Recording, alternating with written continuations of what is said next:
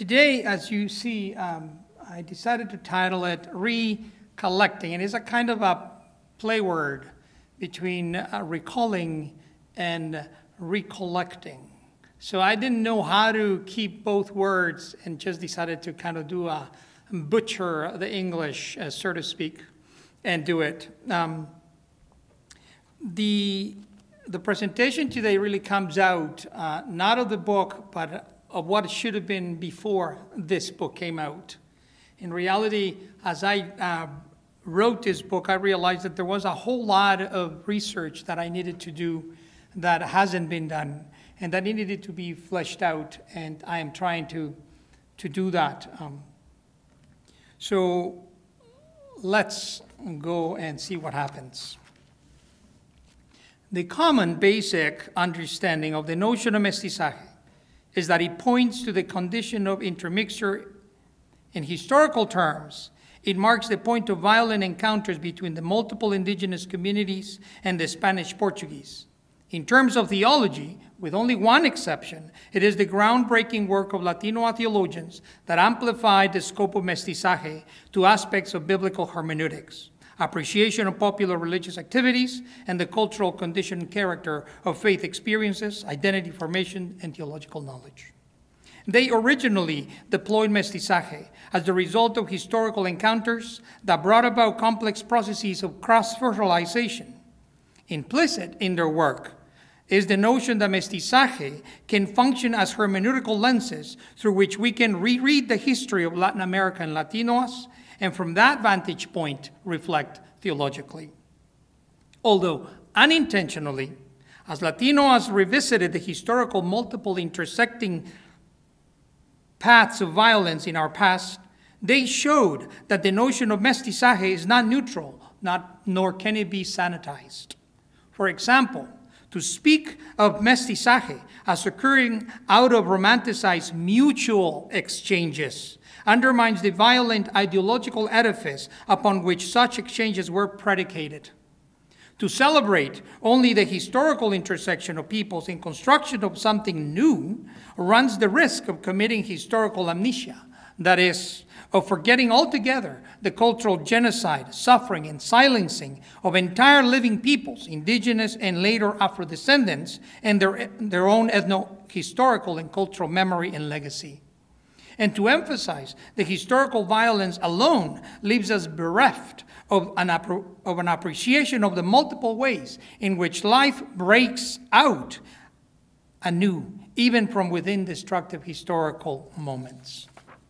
So what I am proposing is that the interwoven multiple levels of violence, resistance, and cross-fertilization simultaneously point to a larger story that needs to be uncovered and mapped out, which is what I'm trying to do.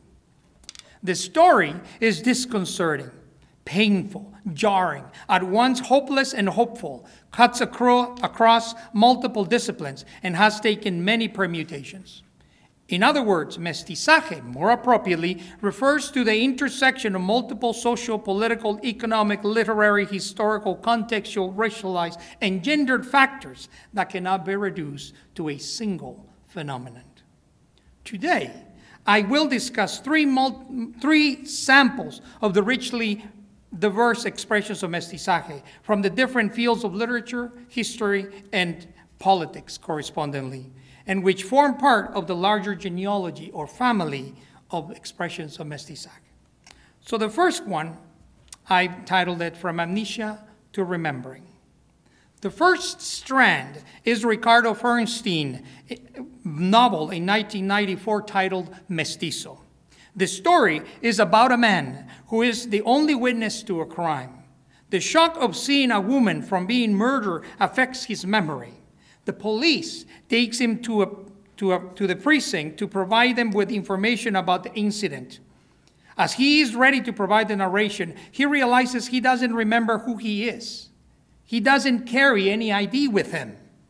So at the precinct, he claims, quote, "I can't verify my name. What I have done in my life, what stitches of guilt and innocence embroider the story of my life," end quote. With an old picture in his hand, he takes a stroll down memory lane and begins the painstaking task of recalling the past. And he does this by recollecting the multiple strands of his ancestors' story. In the novel, the investigation of the crime turns into an exploration of the unfolding longer, bigger, messier story occurring behind the curtains of recorded history. The reader is made privy to the minute details of the experience of migration of Jews into Argentina. The level of detail creates a play between this man's condition of temporary amnesia and his eidetic memory. Through the eidetic shift that happens in the novel, readers are turned into the subjects of remembering, directed introspectively into their own journey towards piecing together their own sense of the past. First, the novel draws on, sorry, hang on, let me stop. Would you get my glasses?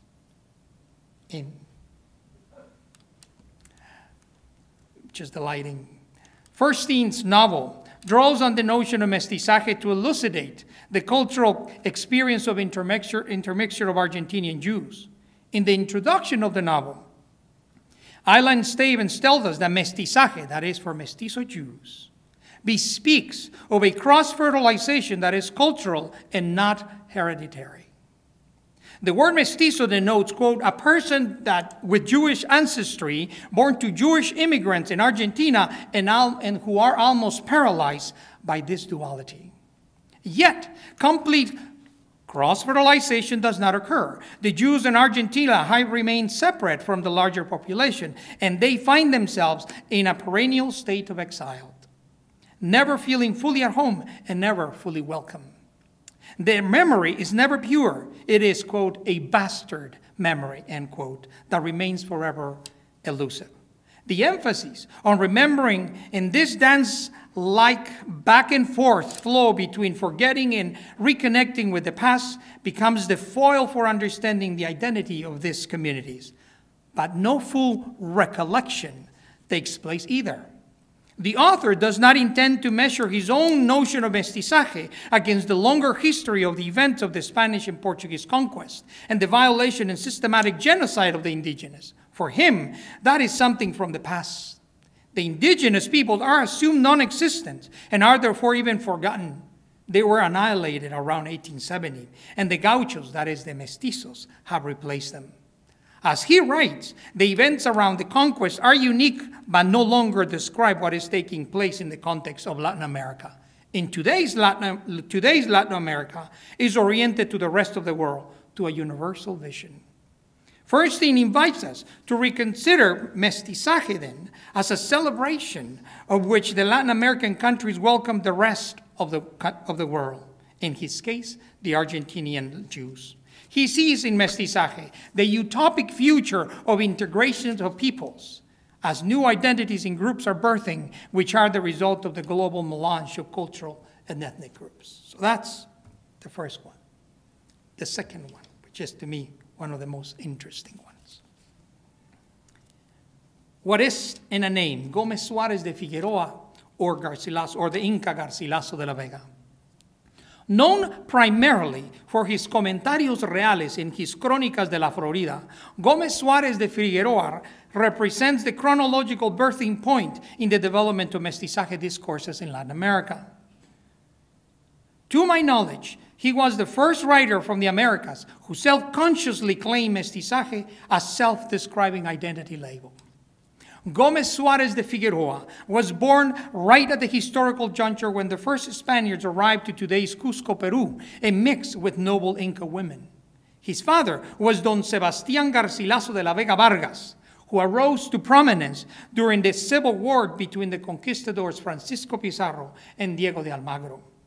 Captain de la Vega Vargas quickly became a man of trust for the Pizarro brothers, and for his military gifts, he was rewarded with a large piece of land. He took La Paya, or young women, Chimpuoclo, or Doña Isabel Ñusta Yupanqui, as his concubine. She was a direct cousin of Atahualpa, a member of the royal Inca family. However, de la Vega Vargas never married Doña Isabel. At the beginning, the Spanish crown encouraged Spanish nobles to marry the Inca nobility in order to create military alliances. But soon after, it threatened Spaniards with losing their lands and encomiendas if they did not marry Spanish women. So de la Vega Vargas abandoned Doña Isabel, married Doña Luisa Martel de los Ríos, and gave Doña Isabel to one of his lower-ranking officers named Juan de Pedroche. De la Vega Vargas and Doña Isabel had a son, Gómez Suárez de Figueroa, in April 12, 1539, barely 7 years after the invasion of Cusco by Pizarro's forces, and during the time of civil war among the conquistadors. After the separation of his parents, the boy remained with his father, who resolved to give him a good education, meaning Spanish education. Captain Santiago Garcilaso de la Vega Vargas died, and in his will he stipulated that Gómez Suárez de Figueroa be sent off to Spain.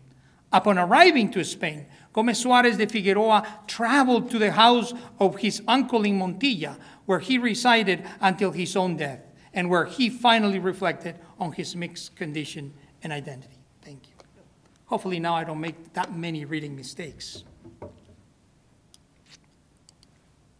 So let's get to the real thing. Renaming and reclaiming the mestizo condition.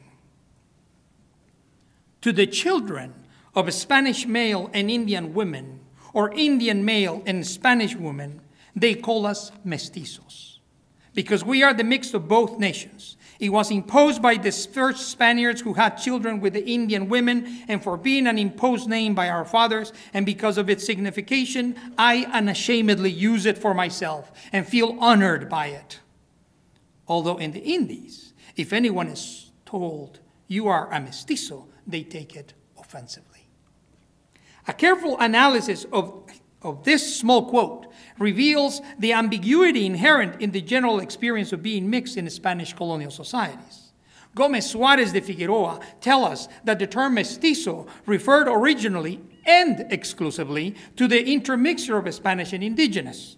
His description of mestizaje makes evident the uneven relationship of power between the Spaniards and indigenous people, and more specifically between the Spanish men and indigenous women. His adoption of the term was a bold step at defining his own identity space, subverting the original stigma of being mixed. Nevertheless, the term remains controversial, as people in the Americas find it offensive.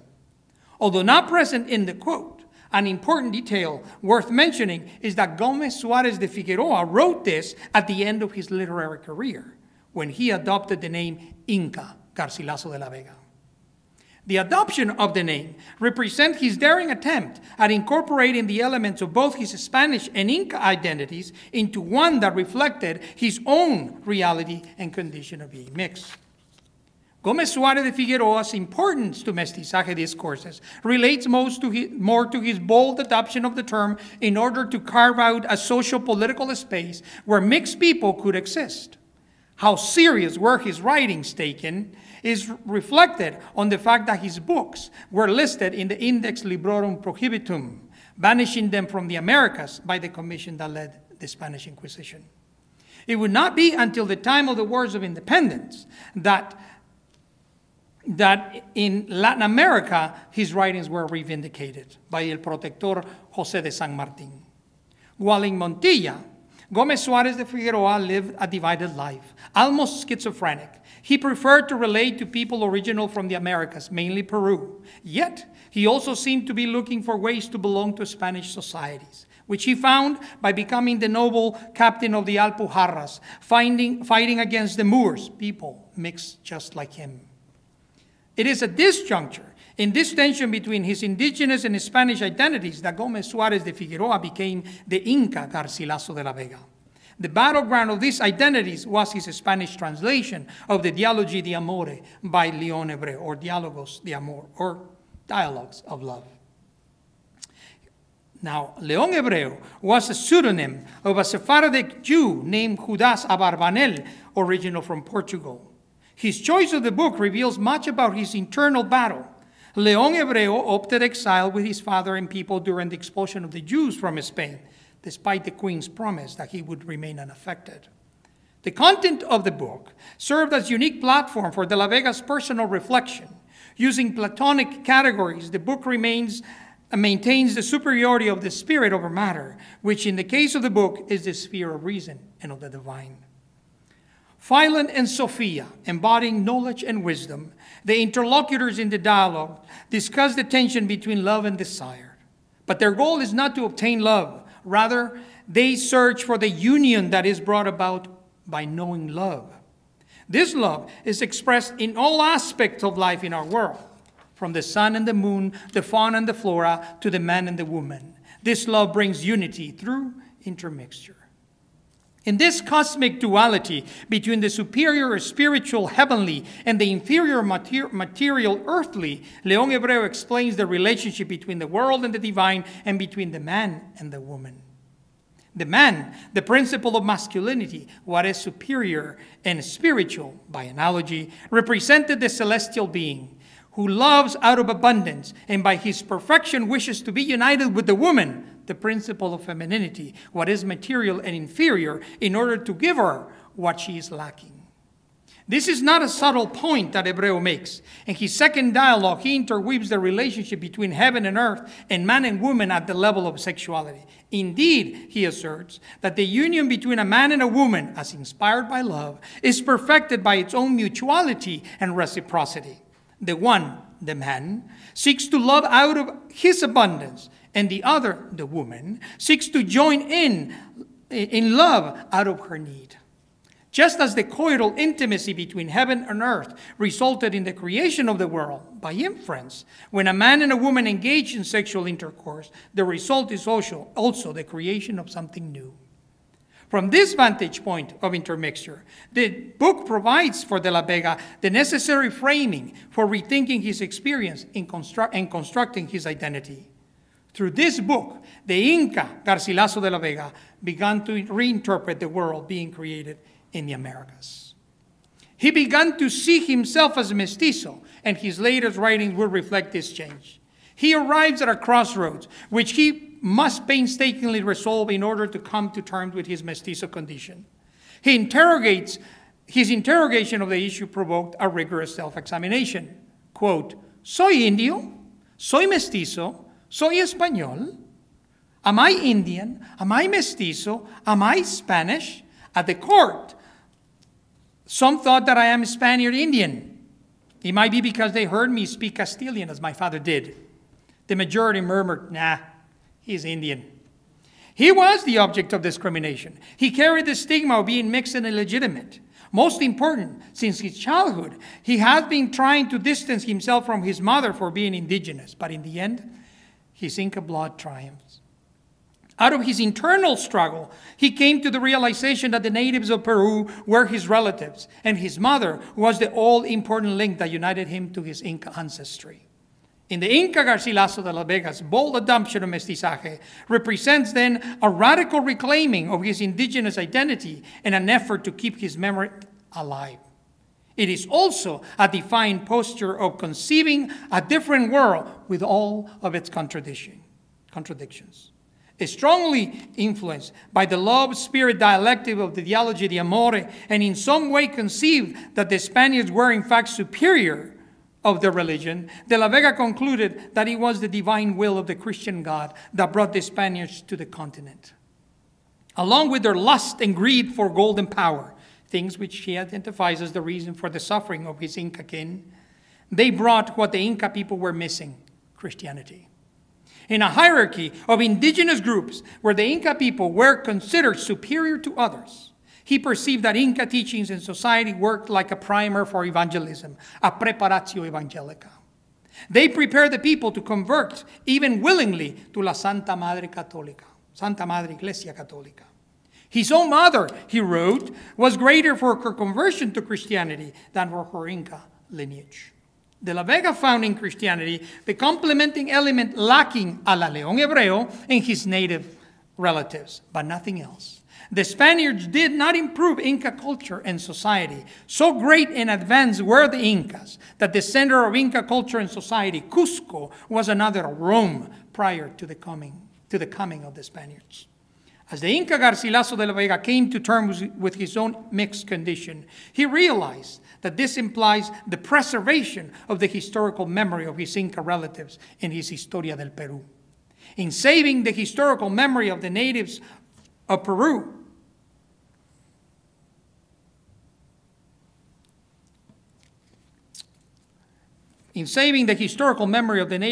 from oblivion, he inaugurated the first version of indigenismo by a mestizo elite intellectual. Indeed, his writing represents the creation of a new interstice, intellectual culture and spiritual space within which those who are mixed are located.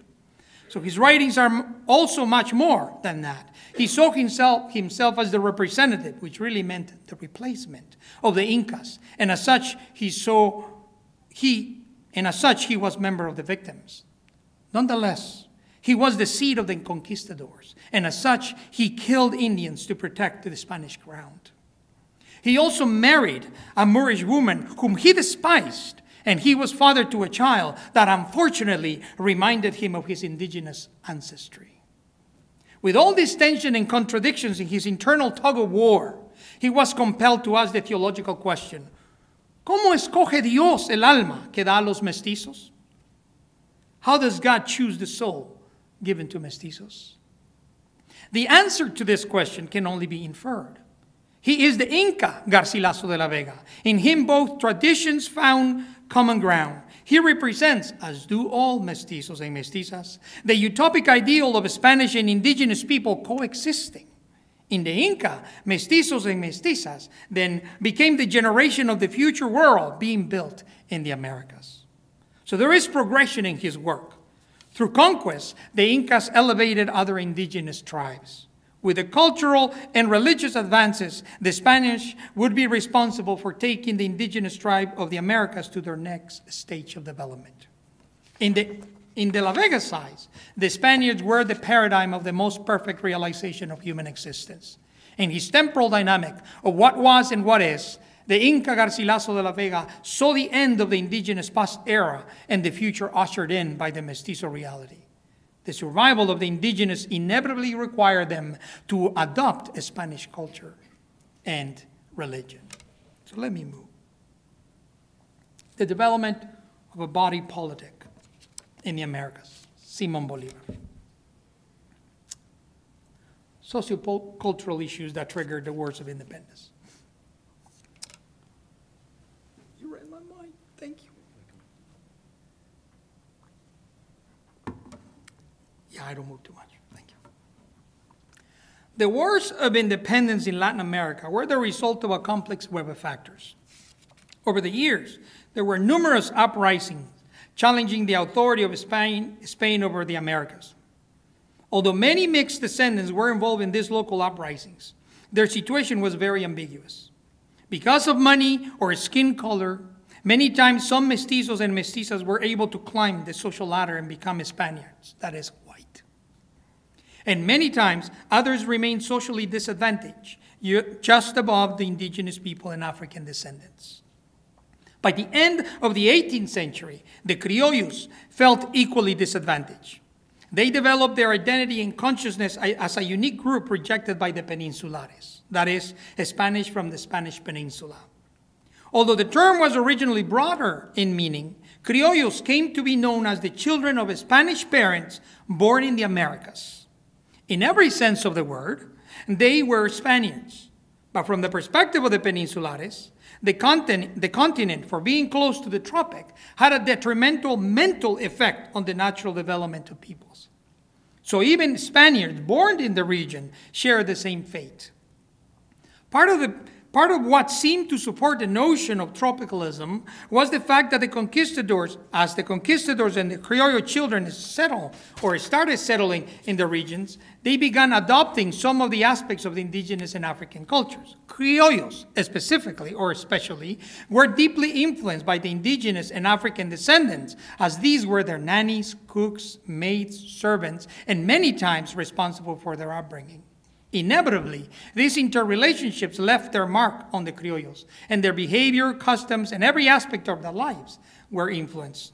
This process of indigenization or Africanization was one of the main reasons an attitude of superiority developed among the peninsulares. In a more practical sociopolitical space, criollos considered themselves Spaniards in every sense, but they were prevented from serving in public offices, and even the priesthood, sometimes lumped together with mestizos and mestizas. So that as early as the late 16th century, religious orders had already been instructed not to ordain criollos or mestizos. These and other multiple intersecting factors created the ripe conditions to seek independence from Spain. The task of the emancipators would be to articulate the justification for the struggle. So here is the justification. Starting with Camilo Torres' Memorial de Agravios, many documents attempted to set the rhetorical and ideological stage for the independence from Spain. No other independista en criollo at the time had such determination to achieving the independence of his native land, Caracas, Venezuela, and that of other regions as Simón Bolívar. No other independista showed the keen understanding of the reasons for which to pursue the independence from Spain. Commonly known as Simón Bolívar, this is a nice one, Simón José Antonio de la Santísima Trinidad de Palacios, de Bolívar y Palacios, became an orphan and rich at the age of 16. He then traveled to Europe, where he met his wife, María Teresa Rodríguez del Toro y Alaiza, in 1802, but she died 9 months after of yellow fever. Bolívar tells us that the turning point of his political career was enabled by the death of his spouse. Do not take any advice from this. Which freed him to travel to Europe for a second time, where he witnessed the crowning of Napoleon, and which impressed in him the determination to go back to the Americas and struggle for their independence. So in 1810, Bolívar began to take a central role in the struggle of independence of South America. Bolívar's political ideas can be summarized in 4 documents: El Manifiesto de Cartagena, 1810, La Carta de Jamaica, 1815, El Discurso de Angostura, 1819, and La Constitución de Bolivia, 1826. These 4 documents outlined his ideas concerning the peoples of the America, the reasons for emancipation from Spain, and the form of government most suitable for the Latin American nations. Of these, La Carta de Jamaica and the Discurso de Angostura are most important for our discussion of Mestizaje. The documents are set apart by 4 years. In the former, that is, the Carta de Jamaica, Bolívar is making a desperate case for the cause of independence. In the latter, Discurso de Angostura, he displays greater depth, maturity, and sophistication in his political thought. La Carta de Jamaica was Bolívar's answer to some Henry Mullen and was written at a time when Bolívar has lost almost everything: the fight to free Venezuela, his own name, and the trust of his war allies. He was, as he himself writes, quote, a soldier in disgrace, impoverished, and even undermined, end quote. Yet, inspired by the French Revolution, he found the clarity to frame the struggle of independence on universal human rights as he's called to criollos to enlist in the struggle for independence. He articulated 3 reasons for independence. 1, the history of atrocities and exploitation of the Spanish conquistadors. That's the first one. He was informed by the La Leyenda Negra, or the Black Legend. Bolívar argues that Spain had forfeited its right to and claim to the land because of its violent, immoral invasion and extermination of the native peoples. Bartolomé de las Casas' record of the atrocities of the Spaniards against the natives was the most damning evidence. The Spanish crown, claimed Bolívar, was the unnatural stepmother that the Americans, that is, meaning criollos, must fight against, and they were the monsters that made disappear the primitive race of the Americas. 2, Bolívar insisted that Spain had to be expelled because of how he treated its subjects. Really, he meant the criollos. The way Spain treated criollos resembled dynamics of slavery because they were not in control of their own affairs. The complaint was not disinterested. In terms of economics, most of the revenue resulting from commercial activities in the region ended up in the hands of the Spanish crown and its aristocracy. That, claimed Bolivar, had to change. In terms of political power, Bolivar insisted that criollos were treated like infants in matters of government. They were prevented from accessing the higher positions of government, which were always given to the peninsulares.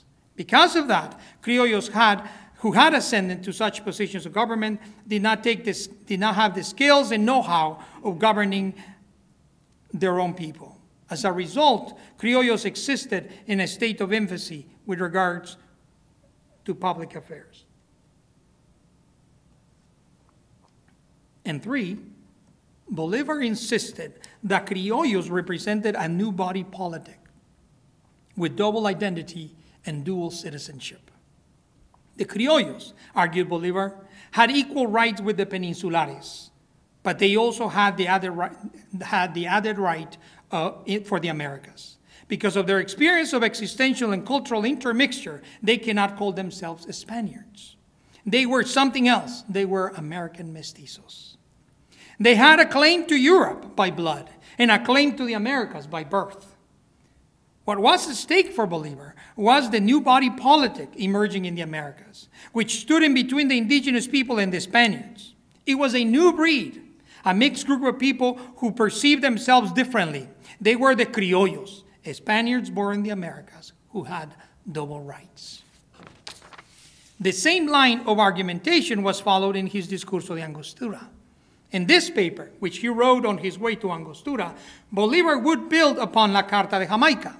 This time, his tone is tempered by the realization of the dangers and possibilities ahead.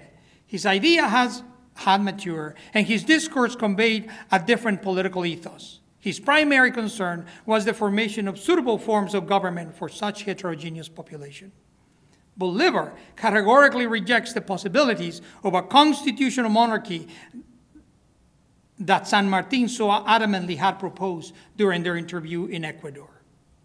According to him, in order to build a true democracy, all titles of nobility and claims to aristocracy had to be removed from the social landscape. Similarly, the experience of federalism as expressed in the United States would not work for the Americas.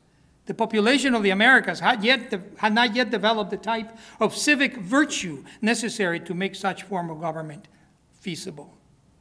Bolivar's concern for a suitable form of government inspired him to adopt yet again Mestizaje as a political rhetorical discourse for the construction of the new nations. So this is what he writes, quote, "May I be permitted to call the attention of the Congress to a matter which can be of vital importance. Let us have present that our people are not the Europeans, nor the North Americans. It is a composite of Africa and America. They are more than just an emanation of Europe, although Spain itself stops being Europe because of its African blood, its institutions, and its character. It is impossible to assign correctly to what human family we belong. Most of the indigenous have been annihilated. The European has mixed with the American and with the African, and this has mixed with the Indian and the European. We are all born of the same mother. Our fathers, different in origin and in blood, are strangers, and all differ visibly in their epidermis. This unlikeness in the population brings a responsibility of great transcendence." So he sees this. He sees the phenomenal challenge of having such a heterogeneous population. So this is what he does. So Bolivar is conscious of the diverse character of its citizenry. Any form of government would not do. In line of his centralist notions of government, the answer lied in the very intermixture. As he put it, unity, unity, unity must be our currency. The blood of our citizenship is different. Let us mix it to unite it. For Bolivar, the ideological construction of Mestizaje was full of opportunities. Mestizaje became the symbolic banner of the birthing nations. The operating assumption was that Mestizaje has an inherent potential of removing interethnic and intercultural differences. It represented the antidote to the chaos of difference and diversity. The adoption of the discursive universe of Mestizaje provided the foundation for understanding and constructing the political and national imaginary, and allowed for claims of equality. If we were all mixed, we would all be equal.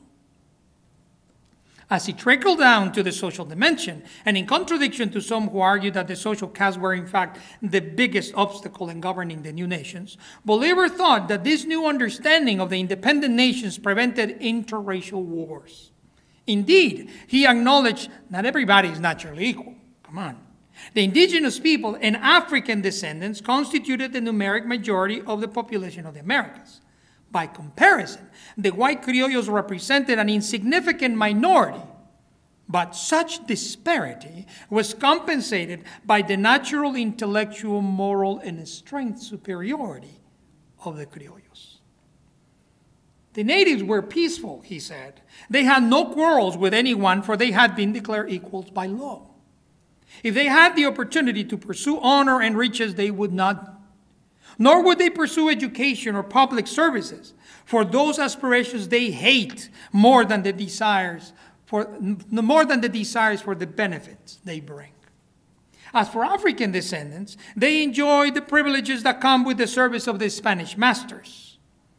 And even when they are instigated, they would not rebel, for they have been domesticated by religion.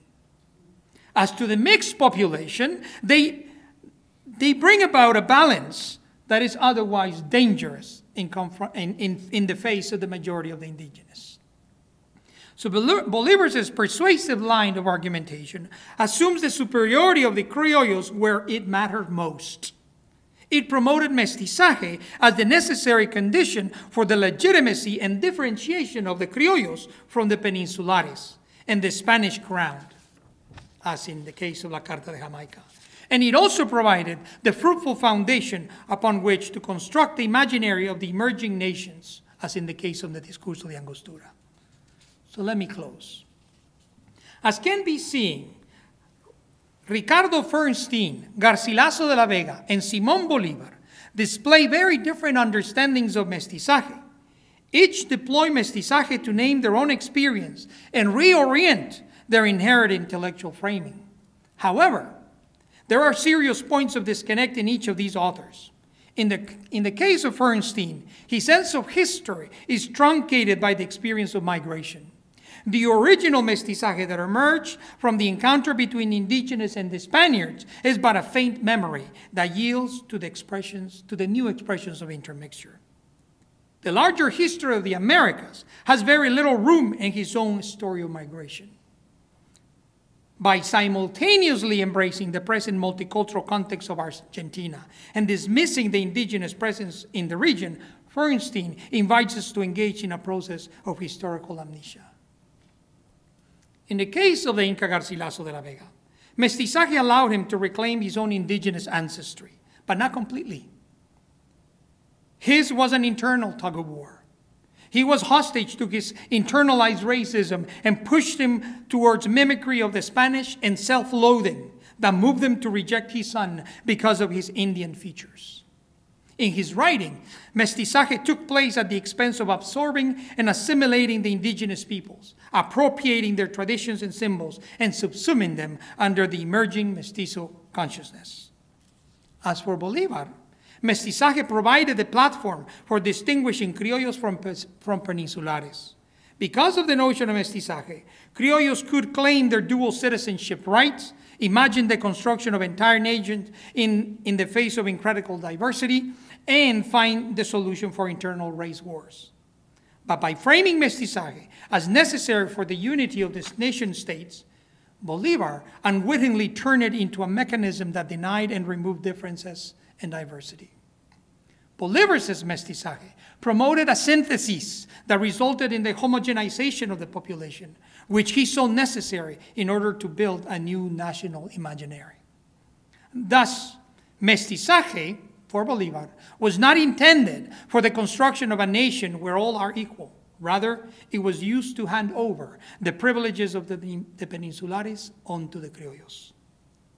Each of these authors reveal intense tensions and contradictions. They display the complex, contested dynamics inherent in the larger topography of discourses on mestizaje. At times, the use of mestizaje appears to celebrate diversity and multiplicity of identities, and at other times, it violently promotes homogeneity and denies differences, as in the case of Bolivar. At times, it is used to claim the multiple genealogical ancestries, and at others, it becomes a mechanism for whitening the population, as in the case of Herrenstein. Yet other times, it is used as celebration of the indigenous legacy, and at other times to replace them with the new emerging mestizo identities, as in the case of Garcilaso de la Vega. Looking at mestizaje this way brings to light the deeply concealed racialized and gender intellectual frames under which these and other authors operate, even as they attempt to interrogate inherited intellectual and social structures. While attempting to transcend learned intellectual frames, they overlook some of the pitfalls inherent in romanticized notions of unity and universality, which often come at the expense of diversity. Romanticized notions of intermixture, posited as the solution for discrimination, and romanticized constructions of identity, which are often modeled after Eurocentric frames. Thank you.